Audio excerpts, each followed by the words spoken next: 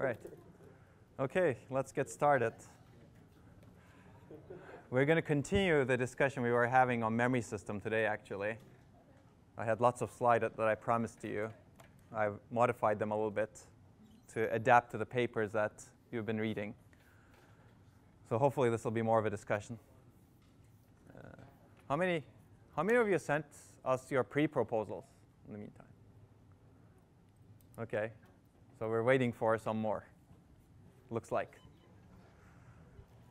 OK, let's get started. I'll give you more stuff. Basically, let's talk about the review assignments. I have a question. Yeah, yeah. Can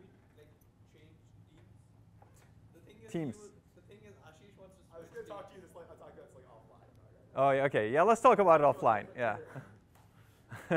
Who's the trader here? I am. Oh, you are? OK. I didn't want to work on the OK. OK, let's talk about it later. Yeah. You'll need to be part of another pre-proposal now. Yeah, at this point, you can change. You don't need to ask me, actually. Yeah. OK, no other questions on this topic? OK, so I'll talk about review assignments, and we'll continue the rethinking memory to system design with hopefully a lot more discussion. So you were all expecting this, right?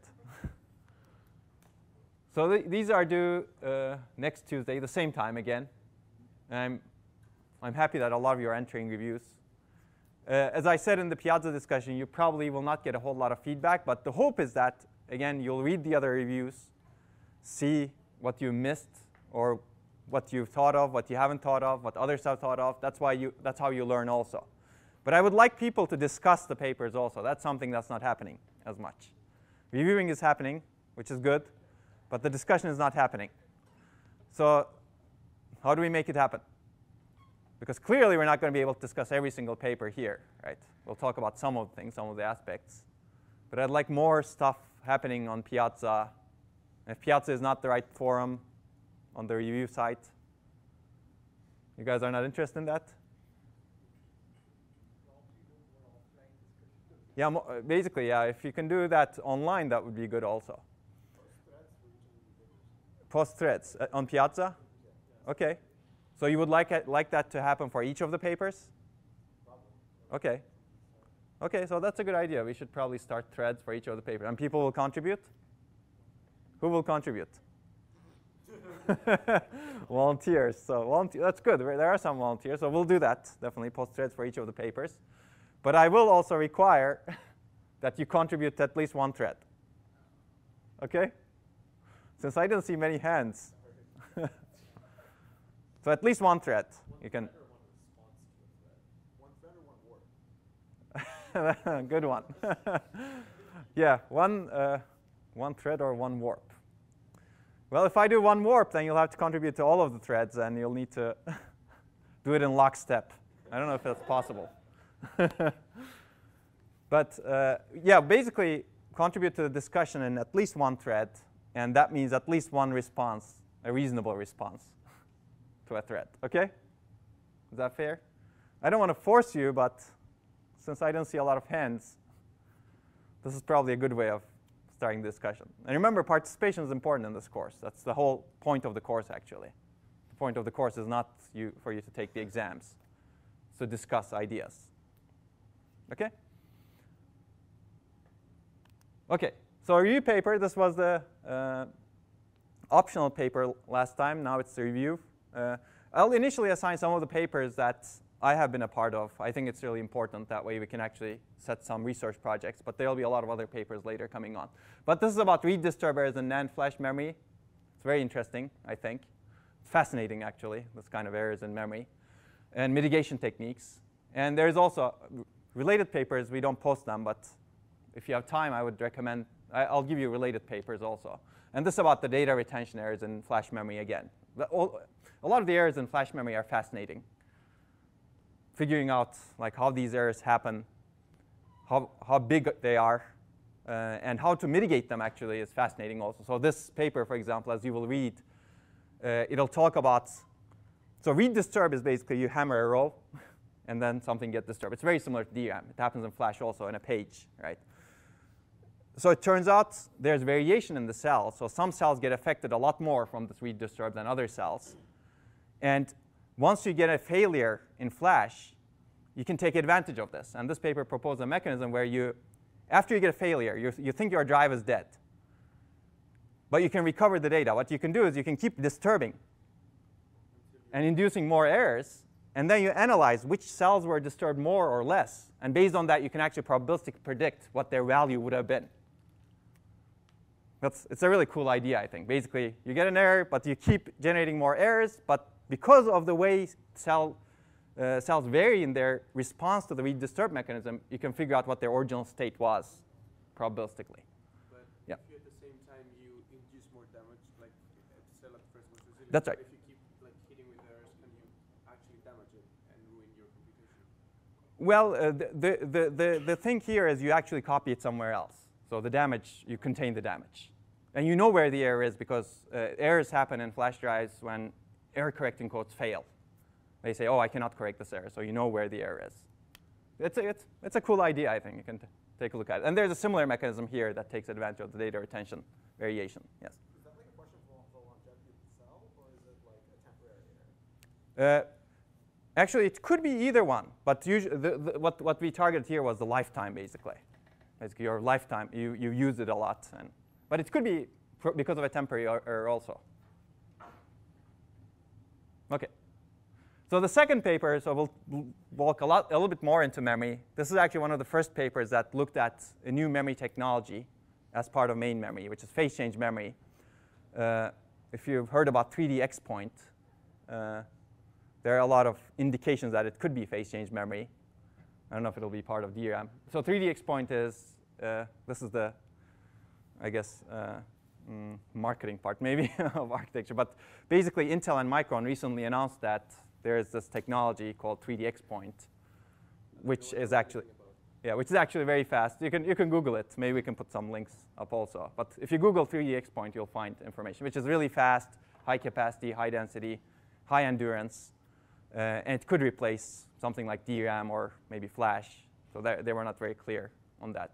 But basically, looking at emerging memory technologies is really interesting.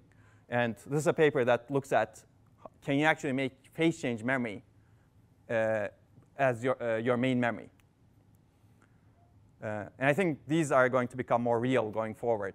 But this is a different kind of research, if you think about it. The previous one is on Flash. That's already an existing technology. But this is a technology that doesn't exist, and many people don't believe it yet. But I'd like to assign this one because this is 2009. It hasn't happened yet. Maybe it'll happen. Maybe it won't happen. This is 2015 in Flash. But if you were writing a paper about Flash in 1980s, people would be laughing at you.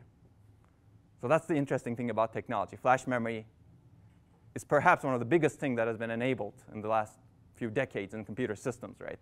That has actually changed a lot of people's lives, in my opinion. It's everywhere. But if you were looking at it as part of your storage system in 1980s, that would be forward-looking research. So it's good to think about research from this perspective also. So maybe you can say, oh, this doesn't exist yet. It's useless. But who knows, right? It's also good to consider what other technologies there may be. And this is a more magazined version of that paper, a little bit slightly different. But it's a related one. So this makes some of the similar points. OK. And the third one, we'll talk about some different, I'd like to give you a different perspective. This is about bottleneck identification and scheduling in multi-thread applications. Basically, if you have a multi-thread application, how do you schedule it on heterogeneous cores to maximize performance? And I think this is a cool problem, and it's still a problem. How do you figure out what is your critical path across the threads in your multi-thread application? And that's a tough problem. It's an unsolved problem. So maybe that'll give you some ideas. And this is a follow-up paper to this paper, whose basic idea is if you get to a critical section, lock, unlock, let's say, instead of executing that critical section on a small core, ship it to a large core. And the large core executes it. And hopefully, it executes it much faster. That way, the thread serialization that could potentially be caused by a critical section is alleviated. And this paper generalizes that idea to bottlenecks. It's not only about critical section, but there are many other things that may actually limit the progress of a program. And it does it in a nicer way, because not all critical sections will limit your progress, right? Sometimes you get to a critical section as a thread, there's no contention for that critical section, right?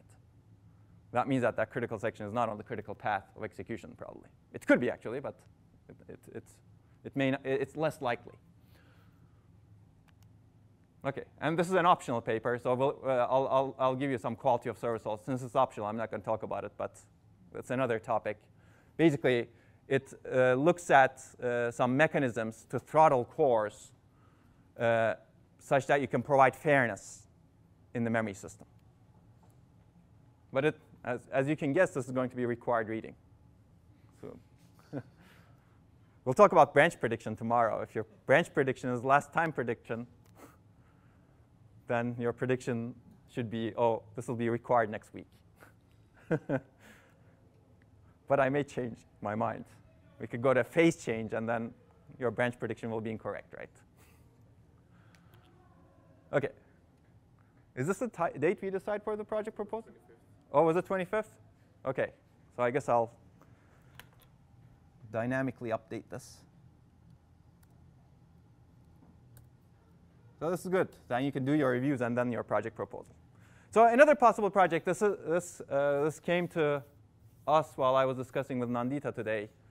But basically, there's something that I hadn't thought of that could be a really interesting project, especially for those of you who don't know what to do and you want a relatively structured project. There's this thing called GPU Warp Scheduling Championship. It's a very timely championship. Basically, the key idea is if you have warps in a GPU, how do you schedule them to maximize performance? I think it's performance in this case. I don't know if they look at energy efficiency. I don't remember. But your project can be bigger than this. But I would suggest you take a look at it. Let's see if we can. It's going to be the first championship. If you win it, you can go to Hawaii. But you'll have the slide, so you'll have the link. But there is infrastructure that's provided, GPU sim. And the configuration files are provided. There are the metrics that are provided. So there are test applications that are provided. Infrastructure is already ready. The ideas, that will need to come from you. So it could be a very interesting project for those of you interested in GPUs, because you can get started right away. And you can actually do really interesting research, in my opinion. This is an area. Maybe I should have assigned a warp scheduling paper, now that I think about it. If you're interested, I can give you warp scheduling papers. But this is another suggestion beyond the project topics. OK? Now, I don't think you'll be able to submit to the championship, but maybe the next championship, because the championship deadline is October 5th. We've got to be really quick to go to Waikiki. Okay. Any questions? Any logistic questions? Should we jump into more memory systems? Yes? So should we start work on the projects, or should we just only work on the proposal right now? How does it go? Well, I think you should definitely work on the proposal because you're going to need to propose. But anything you